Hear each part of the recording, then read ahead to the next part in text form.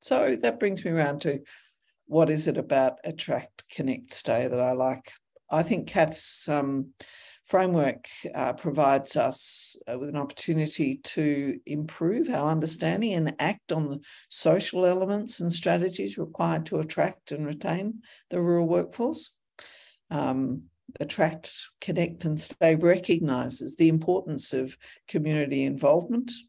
This isn't just about what can the government do for us, it's what can we do for ourselves and our community to attract and retain rural health workforce.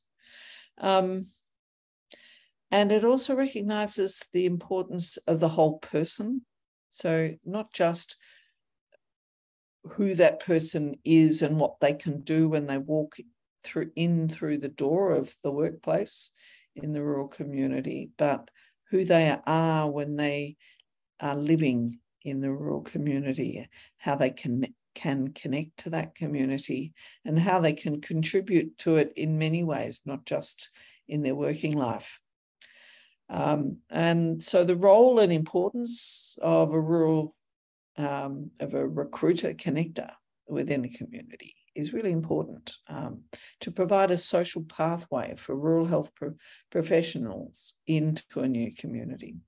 So thanks, Kath.